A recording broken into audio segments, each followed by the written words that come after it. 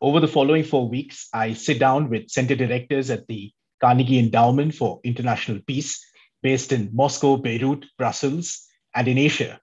The aim of these discussions is to widen our understanding of how these crucial capitals view and appreciate the unfolding events of our times. The objective is simple: to understand the world through the eyes of domain experts in Russia, West Asia, Europe, and China. Today, to kick off the series, I'm delighted and privileged to welcome Dmitri Trenin. Dmitri is the director of the Carnegie Moscow Center. He has been with the center since its inception and took the role of director in 2008. He served in the Soviet and Russian armed forces from 1972 to 1993, retiring from the Russian army in 1993. Trenin's postings included Iraq with the Military Assistance Group, East Germany as a military liaison, Switzerland for arms control, and Italy at the NATO Defense College. He also taught at the Military Institute in Moscow and VUB, Free University of Brussels. From 1993 to 97, he held a post as a senior research fellow at the Institute of Europe in Moscow. He was a senior research fellow at the NATO Defense College in Rome, and he has taught at the War Studies Department of the Military Institute from 1986 to 1993. Dmitri is a member of the Russian International Affairs Council, the Council on Foreign and Defense Policy, and the Royal Swedish Academy of Military Science. He's the author of a range of books, most recently perhaps his book, What is Russia Up to in the Middle East? Should We Fear Russia in 2016, Russia and the World in the 21st Century, again in 2016, Unconditional Peace in 2013, and many others. Dmitri, welcome to Carnegie, India. Predictably, Thank you. Predictably, my first question is on Afghanistan. General Nikolai Patrushev, the Secretary of the Security Council, was in Delhi recently. We saw pictures of him with the National Security Advisor and others. Presumably, he was here to discuss Afghanistan. How does Russia plan to deal with an Afghanistan under Taliban control? Well, Rudy, first of all, let me say how privileged I feel to be invited to you by you to the series.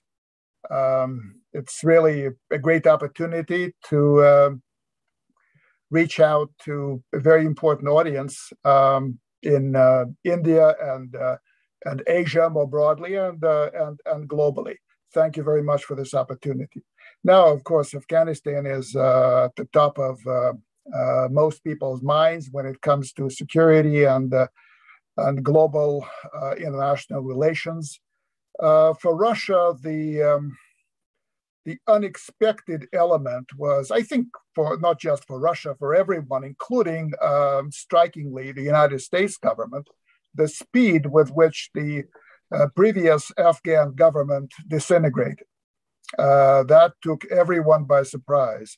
I think the Russians had been bracing for the full, complete withdrawal of the United States from Afghanistan, not something that Russia was looking forward to. I think that seeing the back of American soldiers leaving Afghanistan was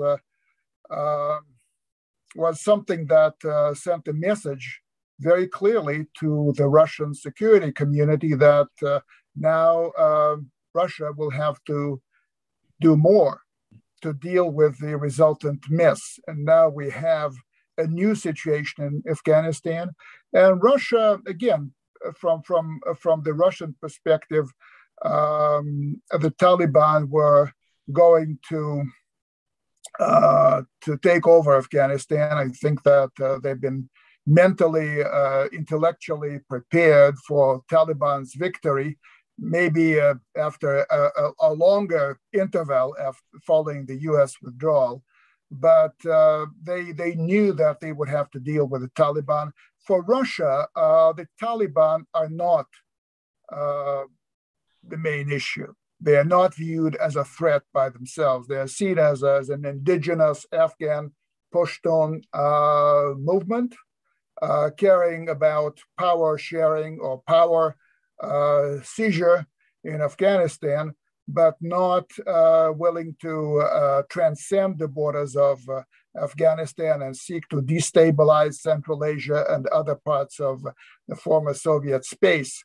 The problem is that post-American Afghanistan may be turned into a base for extremist operations outside Afghanistan, again, Central Asia, parts of the Caucasus, and elsewhere within Russia itself and the former Soviet space. Thanks, Dmitry. So if I can just push you on that, which is clearly the Russian view of the Taliban is very different to the Indian view of the Taliban. And it's worth keeping in mind, of course, that for many in India, the view of the Taliban goes back to 1999, when a commercial airline was hijacked, taken to Kandahar, and it was Taliban militia that escorted released prisoners from India in exchange for the passengers to the boundary with Pakistan. So that's in many ways the image that stays with those in this country. Of course, India has also moved on. Dmitry, this is a very different position for Russia compared to the 1990s. In the 90s, certain Russian agencies alongside Iran and India provided support to the erstwhile United Front, or what's popularly known as the National Front. In the recent days, we've seen the tragic fighting up in the Panjshir, many rumors doing the rounds of Pakistani assistance. It's unverified whether that's true or not. But it seems that the Panjshir resistance has all but faded. For what we understand, the leaders are now outside of Afghanistan, potentially somewhere in Central Asia. It puts Russia in a particularly different position 2.5 decades down the line. Is there any thinking in Russia right now about legitimacy or legitimizing the Taliban or recognizing this government? As you said, Russian leaders don't necessarily see the Taliban itself as a threat. Well, Russia has learned quite a few lessons in Afghanistan. I'm talking about Russia, including, of course, the Soviet period of Russian history. The Soviet Union was Russia while it lasted. You talked about the seizure of an Indian airliner. The Taliban also seized a Russian plane. So Russia has exactly the same experience with the Taliban. Russia, when the Taliban took over Afghanistan, most of Afghanistan, a lot of Russians saw that as a harbinger of bad things for Central Asia and even for Russia itself. So there are no illusions about anyone in that part of the world. But what the Russians have learned is that you deal with the realities that exist.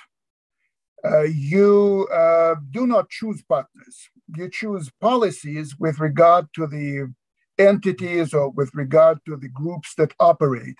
President Putin recently said that Russia is not interested in a continuation of a civil war in Afghanistan. So better to have someone to deal with in Afghanistan than to have nobody to deal with in Afghanistan. So Russia, as you know, did not withdraw its embassy from Kabul when the Taliban took over. The Russian ambassador very quickly established contacts with the new authorities. And I understand that the Russian ambassador will be present at the inauguration of the new Afghan government. Does that mean recognition? Not in the legal sense of the word.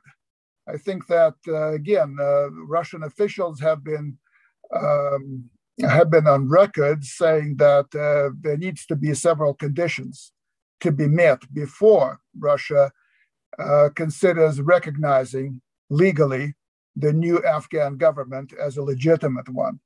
These conditions are very different from the conditions that the West is talking about. I don't think that there were any expectations that the Taliban would include women into their government, that they would allow women to handle themselves in Afghanistan the way they handled themselves in Paris or Berlin or London or wherever.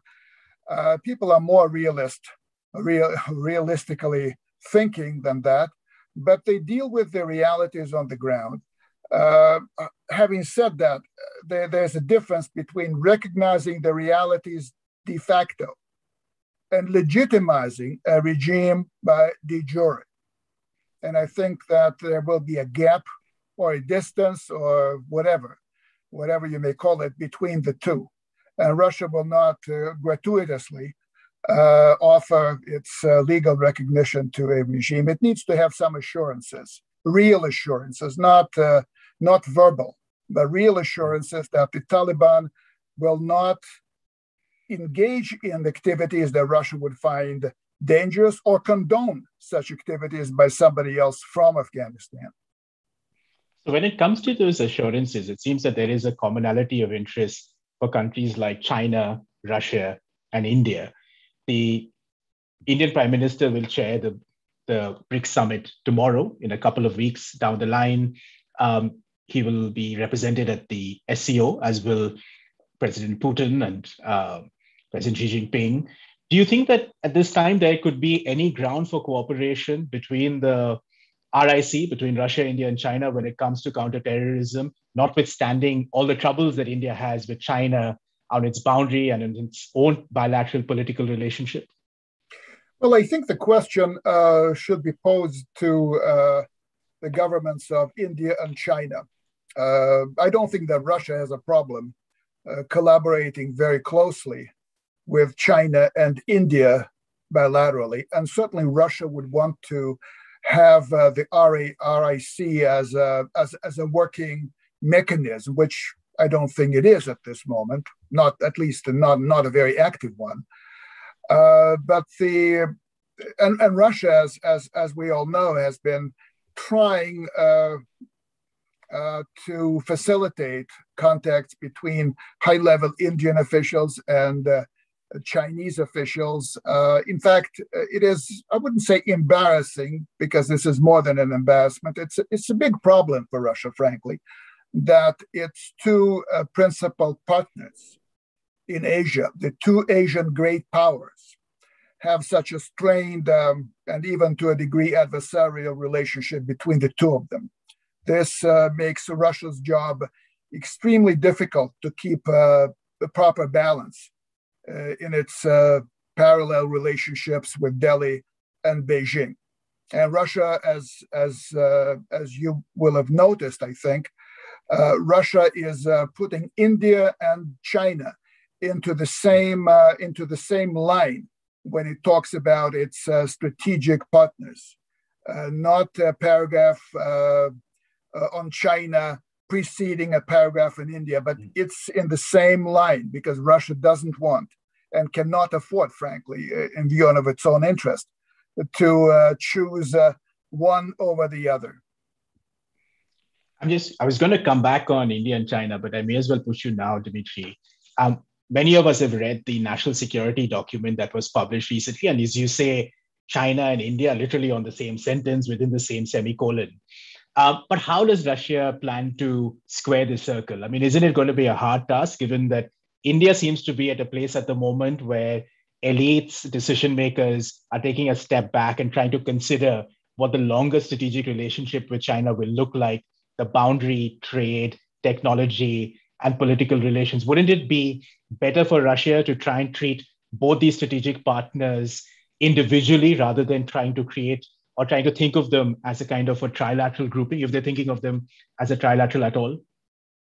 Well, I think that, again, pragmatically, you should do both. You should have parallel bilaterals with India and China, and then you need to have a trilateral mechanism. Now, trilateral, as I said, depends on the efficacy of a trilateral engagement depends on the willingness of Delhi and Beijing to engage with each other. And we're dealing with three major powers, or great powers, however you want to call them. And the great powers decide for themselves. And Russia cannot impose on India. Russia cannot impose on China. It can facilitate, it can offer good offices, it can cannot bring people together, but it can facilitate contacts between, let's say, the Indian foreign minister or defense minister and the Chinese counterpart when both happen to be in Russia. That's what Russia can do, but it cannot do more than that.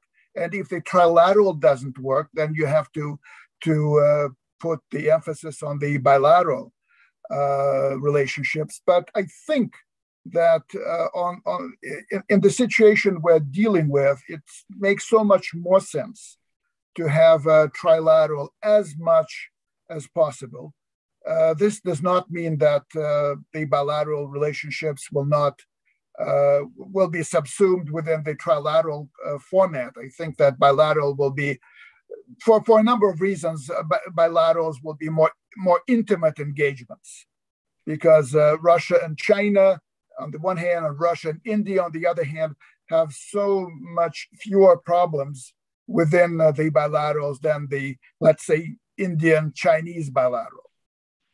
So that's how it is. I hope that the trilateral will be re-energized in the wake of what happened in Afghanistan, because, as you said, and I fully agree with you, the challenges, the threats that Afghanistan potentially presents, at this point still potentially presents to India, China, and Russia are common concerns.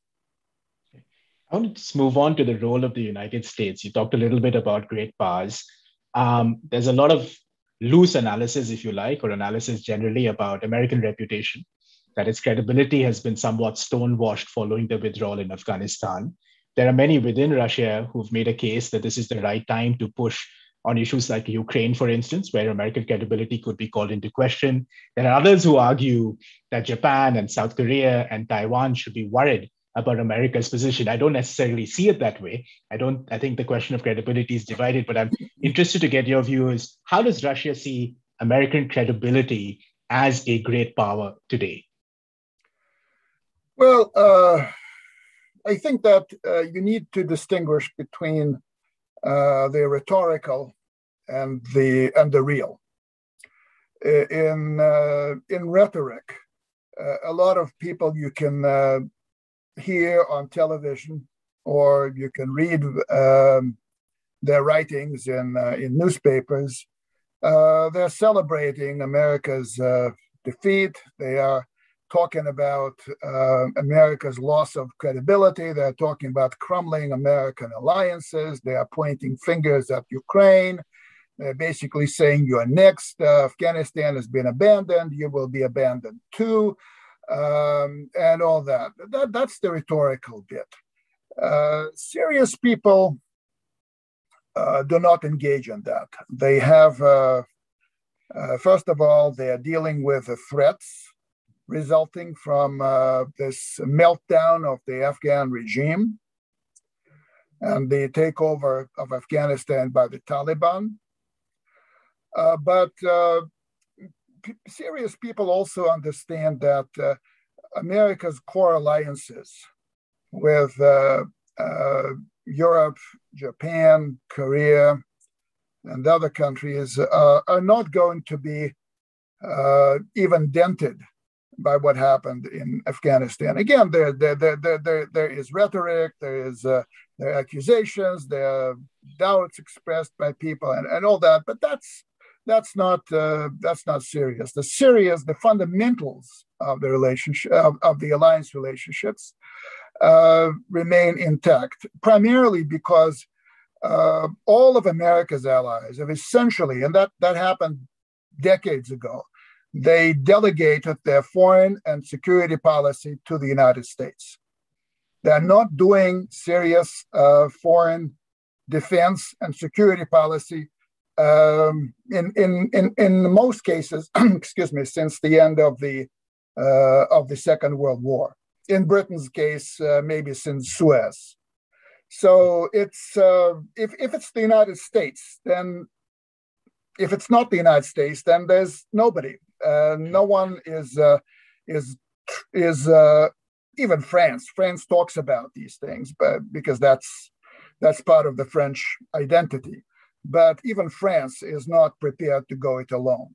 And forget about Europe getting serious strategic autonomy. It may be autonomy within the US-led alliance, So American friends and allies are not trying to build a counterweight to the United States. What they fear is that the United States may lose a portion of their interest in them. That's the problem. But for the United States, Europe, Japan, Korea, Australia, Canada remain very much part of America's bloc, if you like. It's this, and I'm using the word bloc because I think that the policies of the Biden administration, in particular, are directed at cementing the unity within the West. This is one of the most important avenues of American foreign policy today. And the United States has passed from, let's say, trying to help liberal democracy flourish or take root in non-Western parts of the world. This is the policy of the past. Now it's trying to defend the West, the core West, from the challenges of authoritarianism, nationalism, and other non-Western, if you like, trends that threaten to undermine the liberal order. So I think that, and I would take issue with Russia seeking to use Afghanistan to, let's say, take over Ukraine, if you like. I know there are lots of fears in Ukraine and other Eastern European countries about Russia, but again, serious people understand the difference between Afghanistan and Ukraine. And they also understand what it would take to, let's say, bring Ukraine to heel. And this calculus is not something that encourages people to think along those lines. There's another problem. Ukraine that sees itself endangered, not so much by Russia right now, but by the United States losing interest, or Europe, the West losing interest in Ukraine. It may become jittery, and it may become even less predictable or more unpredictable than it is at this point. And it could engage in actions to provoke the West to show more support for it. That would lead to a chain reaction and would lead to some sort of a crisis. That could be a problem going down the line. But I don't think that anyone is saying, well, Americans have left Afghanistan, let's push them a little bit so that they leave Ukraine to us, and then we go back to reconquer the former Soviet lands. This is not on the cards. Dmitri, I just want to move to Russia and the United States. In the so-called quote-unquote summit that took place earlier in the summer between the two presidents, you wrote a piece which was rightfully skeptical of the outcomes.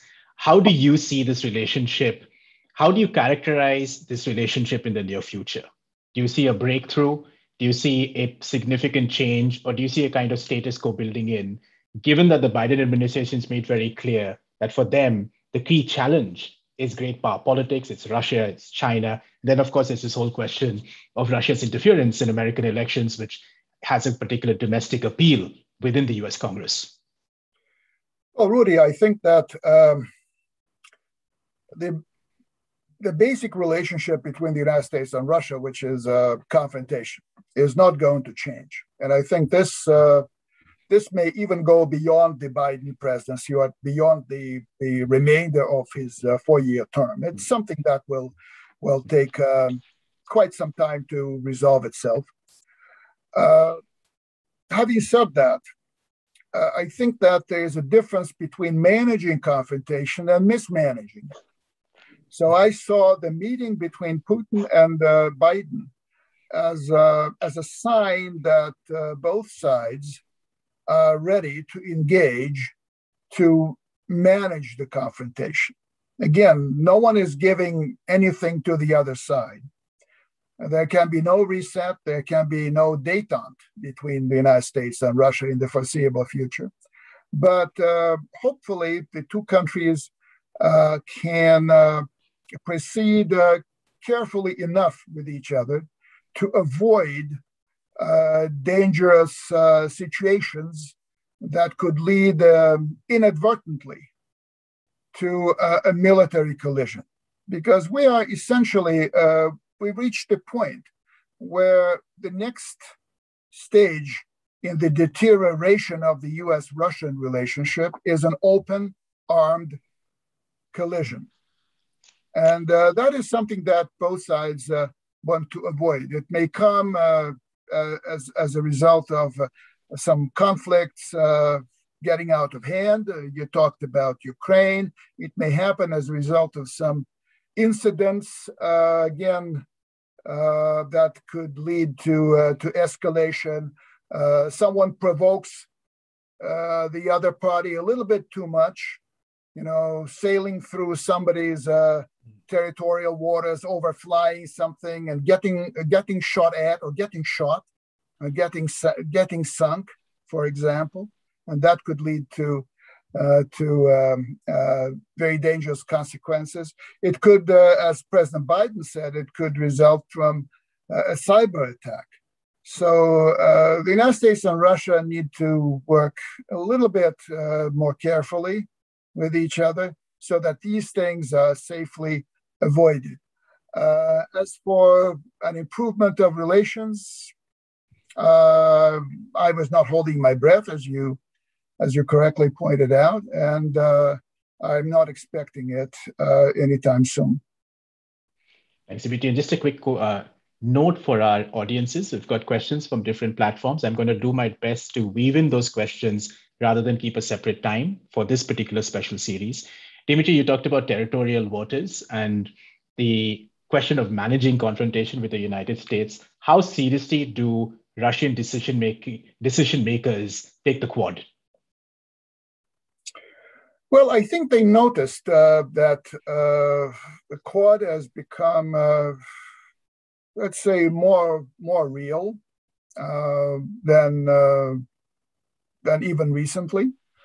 That the deterioration of relations between Delhi and Beijing is making the Indian decision makers look more at the United States in terms of providing some strategic collaboration, because clearly, Russia will not step into a potential conflict between India and China. That's clear. Now, the United States sees China as a challenger, as its principal security threat at this point in terms of major power relations. India looks at China much the same way from its own perspective. So it's natural. And I think that it's seen in Russia as an unwelcome development, but as a development that was produced by the changes in the geopolitical balance in Asia. There were hopes that India and China would manage their major power relationship in a more peaceful way. This unfortunately did not happen. And now we see the result. And the United States, from the Russian perspective, is using it, trying to bring India into its circle of close partners, if not formal allies.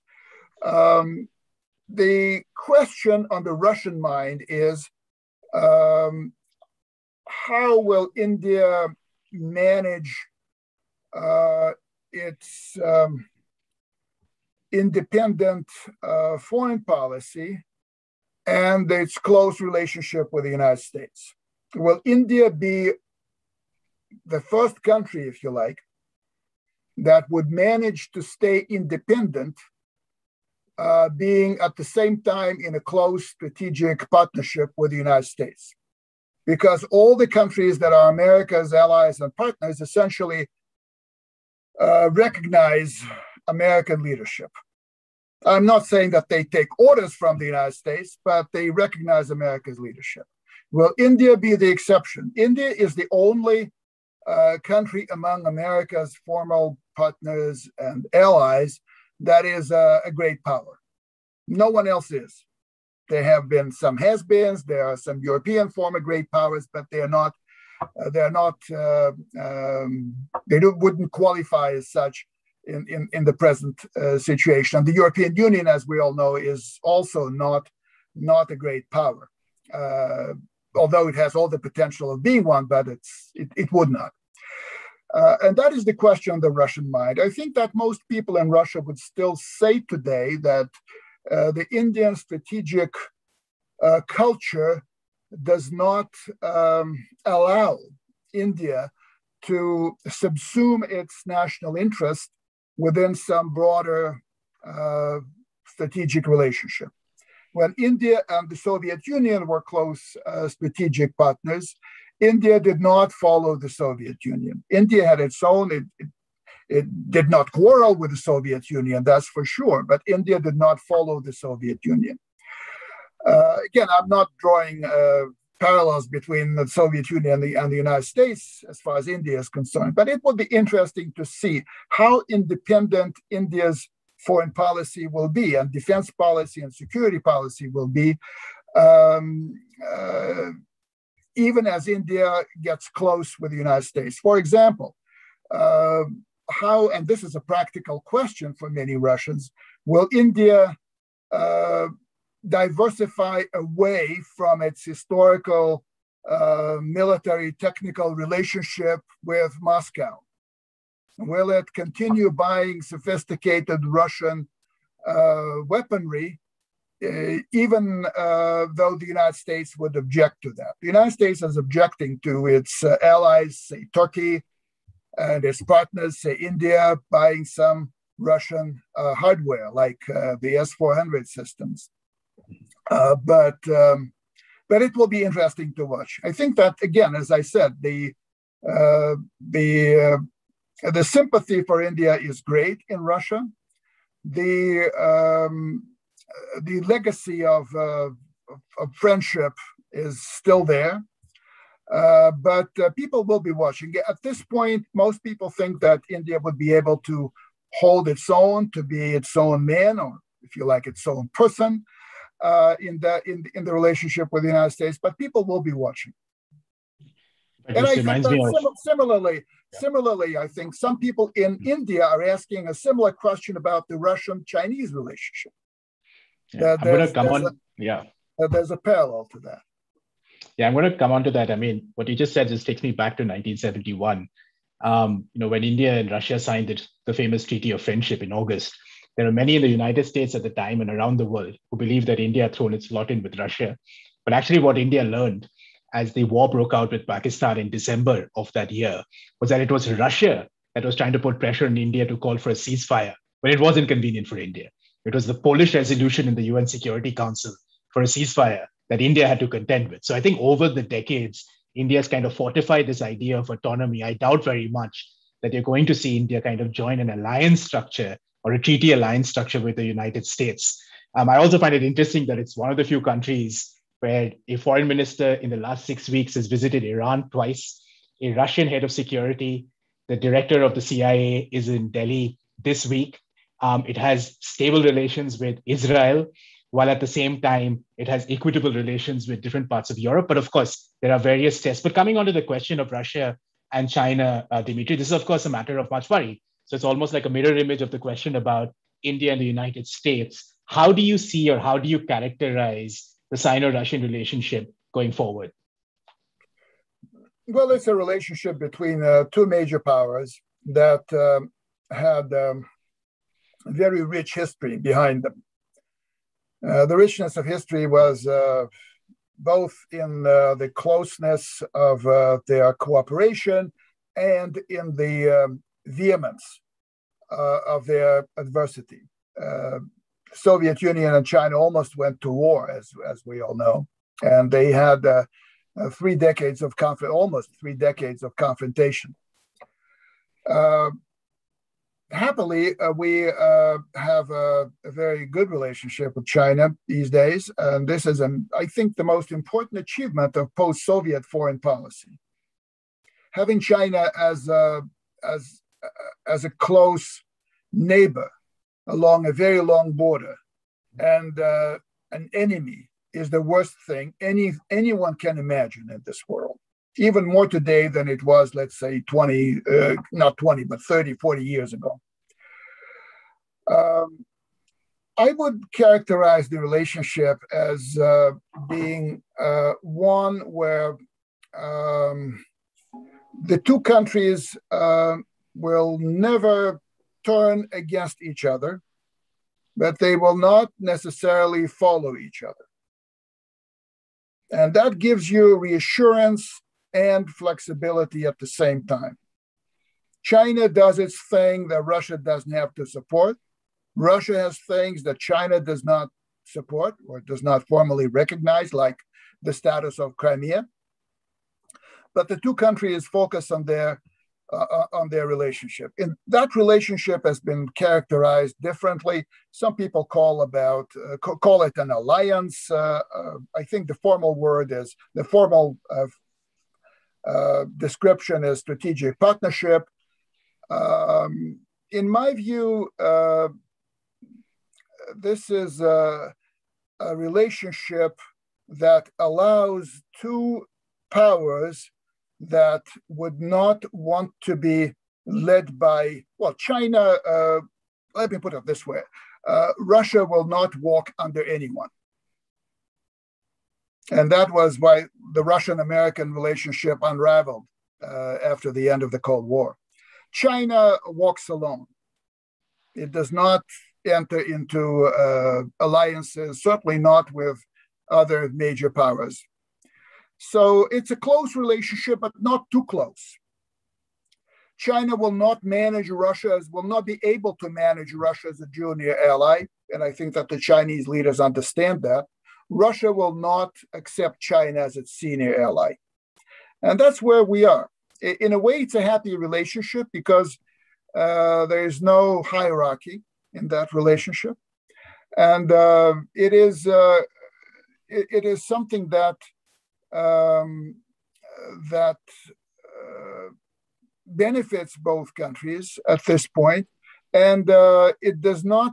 It's also a way to manage the differences, and there are quite a few differences between China and Russia, and these differences that a lot of Western observers thought for a long time would lead to unraveling of the relationship, like competition in Central Asia, like Russia's arms sales to India, or Vietnam for that matter, like China's Belt and Road Initiative with infrastructure projects across the former Soviet space. None of those things has led to a marked deterioration in the relationship. Everything is being more or less managed.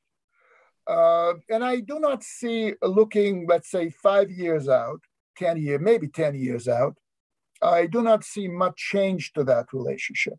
I do not see Russia following China, and I do not see China leading Russia. So many of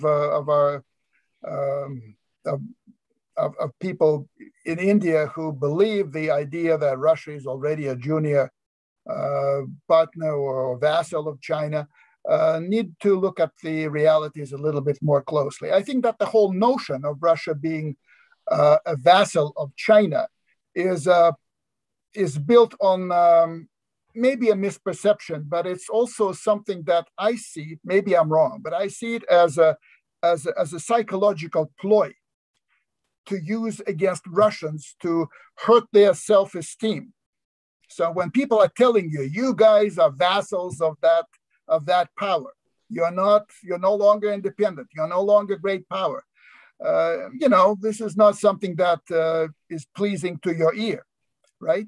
But this is in today's world, we have to be ready to deal with these, I would say, psychological developments. Dmitri, we've got time for just one last question, and I've got a complicated question in mind. I hope I can articulate it correctly. And I want you to think about this particular scenario and then give your view on how you see India-Russia relations from a perspective in the Kremlin or Moscow. So on the one hand, what I think you will see over the next many years is India investing a lot more in the Indo-Pacific in the Quad. And in all probability, the Quad will soon become a marketplace and kind of move beyond the kind of security architecture at the moment. So then you're thinking of technological relationships, infrastructure building, economic investments in a blue economy. At the same time, and at least from an Indian perspective, what you see is a much closer working relationship between Russia and Pakistan. And given the unfolding crisis inside of Afghanistan, the view is that relationship will possibly get stronger. Russia is one of 6 embassies that still exists inside of Afghanistan, or at least for this particular point in time. The Russian, or rather the Soviet-Pakistan relationship was invested in sometime in the late 1960s, but it's crystallized in a particular kind of way now. So given this kind of scenario and the fact you asked the question about will India continue to buy Russian kit for its defense, probably less and less so. And this is just my personal opinion. There will be a shift, I think, to the West and to the United States. There will be a balance that will be maintained. And I think it's very clear that India will make clear that if it wants to buy the S-400 from Russia, it will buy the S-400 for Russia. And I think at the same time, it will try and maintain that relationship with the United States on sanctions, etc. So given this kind of jigsaw, how do you see Russian leaders trying to diagnose the near future of what may be considered as an unempathetic India over the next decade? Well, I think that difference between the relationship that Moscow and Delhi had in the years of the Cold War and the relationship now is that today we have non-exclusive relationships with each other. India is not focused on its relationship with Russia as the relationship with a major power. Similarly, Russia is not focused on Delhi only when it deals with Asia. And Pakistan is certainly a big country, and it's important for Russia in terms of the security situation in Afghanistan. I think that Pakistan is seen not so much as an economic opportunity, it may be for China, but for Russia, this is mostly about security and the security with regard to Afghanistan. I think we will have to live with this more complex situation. And the important thing is that even as both countries diversify away from the formally exclusive relationship, they do not lose what constituted the principal bedrock of Indo-Russian relations, which is mutual sympathy, mutual empathy, understanding, willingness to talk things through with the other party. The idea that India will not do anything that would seriously damage Russian interests. Similarly, that Russia will not do anything that will damage India's interest. If we have that, then I think we will have put the relationship on a solid basis. Again, we're not talking about reverting to something that has no chance of being resurrected in the modern world, but I think it's important that we keep the gist of the relationship, the core of the relationship, intact between India and Russia. As for the Quad becoming bigger than security, that's fine. I mean, Russia is not China. It's not does not pretend to be to vie with the United States for global economic leadership. That's fine for Russia. What's not fine for Russia is anything that impinges on Russian national security. That's the issue. Well, on the question of a gist and trust between Russia and India, perhaps this is one of the advantages of the larger Carnegie network, that there is yourself and your team in Moscow and in Russia, and there's a team in India. And I hope very much that both these teams can work much more closely together in making sure that we keep this line of empathy line of trust in many different ways alive as we get on. But Dmitri Trenin, thank you so much for joining us for a special series on India and the world. And for our audience, please join us next week, where we have Maha Yahya, the director of the Carnegie Center in Beirut, the Middle East. Thank you very much. Thank you very much, Rudy. It was a pleasure to be on your show. Thank you.